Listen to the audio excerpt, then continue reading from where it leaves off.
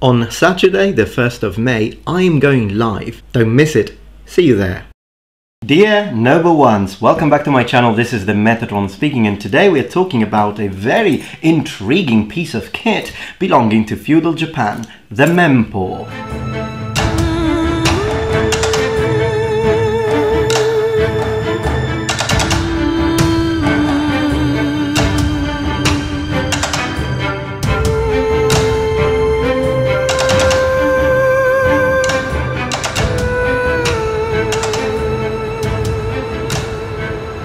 Okay, so let's get started just by wearing this very quickly. And then I'm going to put on my kabuto, my helmet. The things I do for you, noble ones. There we go. I'm ready for battle. I've always found the mempo extremely intriguing and fascinating. You see, when I first started my channel and I was doing research on the mempo, when I bought this full set of armor from Iron Mountain Armory, I thought the mempo is really interesting, but did the samurai actually use it? So I was researching, and at first I thought there was part of the samurai set, the full outfit, but they were not using it in battle. But then as I continued my research, I found iconography that shows without the shade of a doubt samurai using mempo in combat, including in war. So now we understand that the mempo, and this is my current belief, is that the mempo was used, maybe it wasn't used by all samurai, it was relatively rare, but it was used by some samurai in combat situations. But then again, some didn't. So this choice is really what we're going to talk about today. What are the pros and cons of wearing a mempo when you're getting ready for combat? This face protection for samurai armor was introduced to the samurai equipment during the Muromachi period. However, not all mempo look like the one I have. There are 4 different typologies of masks, and they are identified from the portion of the face they cover. Hanbo. This is basically a chin guard which sometimes reaches the cheeks. It is the oldest model and probably the most commonly used in battle. Menoshitamen.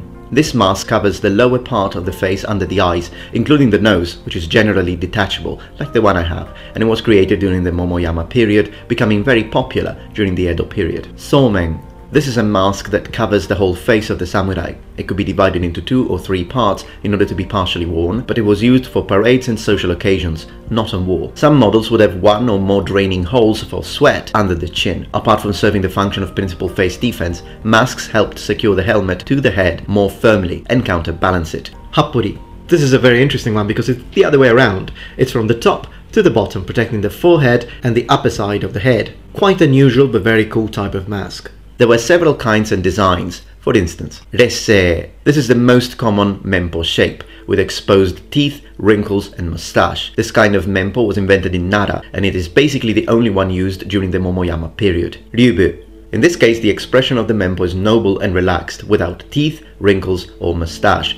This is my favorite, and hopefully, eventually, soon enough, I'll have a replica made for me. Okina. With beard and long mustache, this mempo has the characters of an old person. Tengu. This samurai mask has the beak of the mythological creature with a bird's head, the tengu, and it has a separate mouth under the nose. Mempo with a long human nose represent Sojobo, the king of the tengu. Karuramen. The karuramen is a subcategory of tengumen, but does not show a separate mouth under the nose. Karura is a creature from the Buddhist tradition with a similar face to the tengu. To dive more deeply into the psychological aspect of mempo, we have to imagine one thing. A person who wants to kill you in battle is an immediate threat, which clearly can generate fear. But a mask is able to generate fear even when there is no immediate clear danger, no obvious threat. It's this vagueness, ambiguity that causes cognitive dissonance in your brain. Claude Lévi-Strauss, a French anthropologist whose work was key in the development of the theory of structuralism and structural anthropology, said, "The facial disguise temporarily eliminates from social intercourse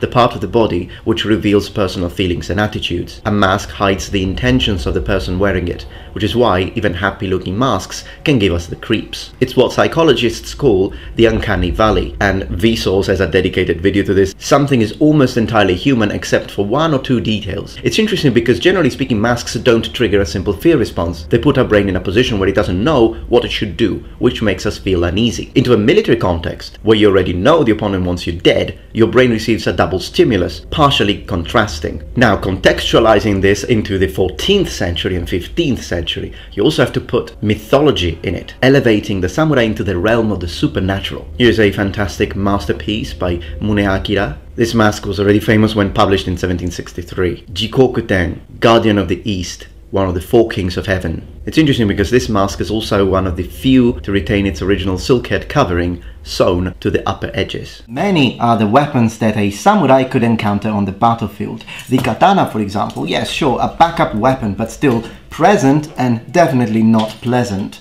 You have the kanabo, a sort of anti-armor weapon of the feudal period, and you get hit with this, not very nice. Then you've got the yari, you know, many different kinds of weapons, naginata, nodachi, you name it.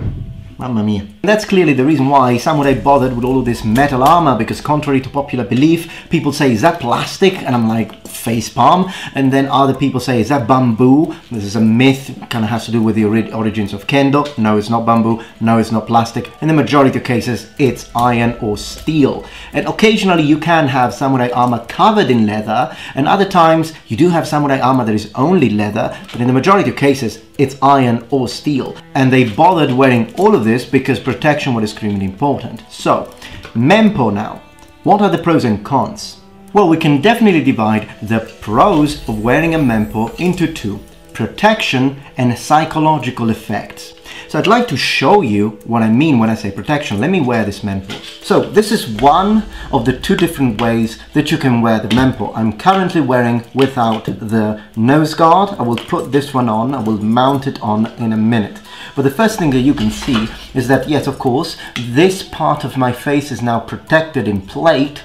But most importantly, and this is really the part that I like, I'm wearing the so-called yodare kake. This is a movable protection for the throat. Now, it's not my favorite protection ever.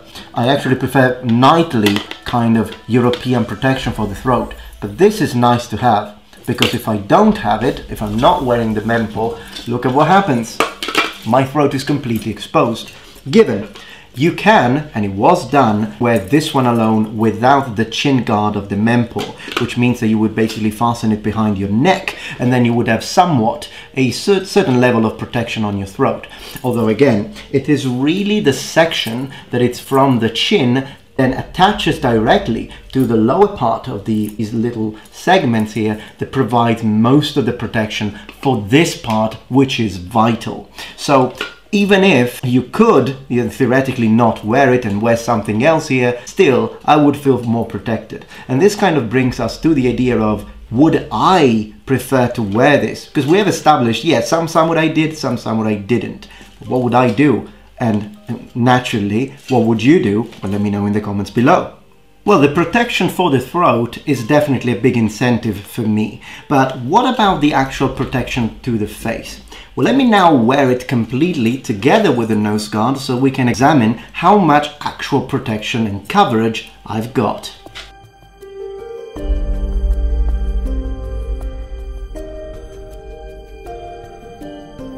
So now I'm donning the full mask. How much protection does it actually give me for my face? I'm going to say moderate protection, because even though it has very good coverage, I mean, look at this. If a full-on strike with a heavy weapon, I want to say even with a bladed weapon, came and hit me right in the face, yes, it would still be preferable. Without it, you would probably kill me. It would be a lethal blow. You would open my face up. With this, you're surely not going to cut, but you're still probably going to break my nose. You're still probably going to break something. So that could happen.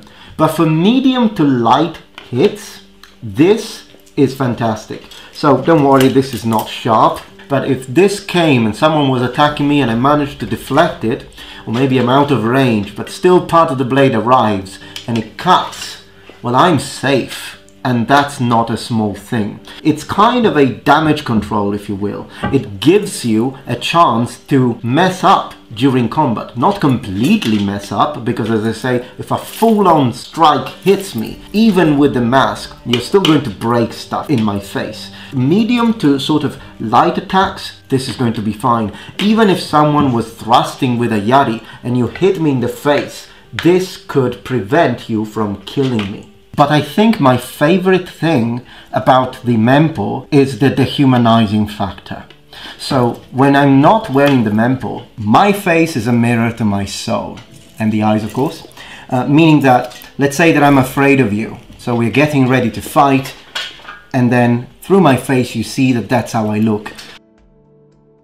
You know, I'm afraid, you can read it, which means if you're an experienced swordsman, you can exploit that. Swordsman to say anything really, spearman, whatever. If I am angry at you because you just killed my comrade, my friend, you can see this. Like, I'm raging, and you can read that and you can use that against me. If I am very calm, you know, I'm waiting for you, I'm in my position, I show that I'm really calm and I'm focused. Again, that's information, and information is important, particularly during a lethal duel. Now what happens if I'm wearing the mempo? Okay, so you can still see my eyes, but the situation now is a lot harder to read. And imagine if there is a little bit of shadow, if there is confusion, if there are other people around, perhaps I've got the sun behind me, it's really difficult to just see my eyes.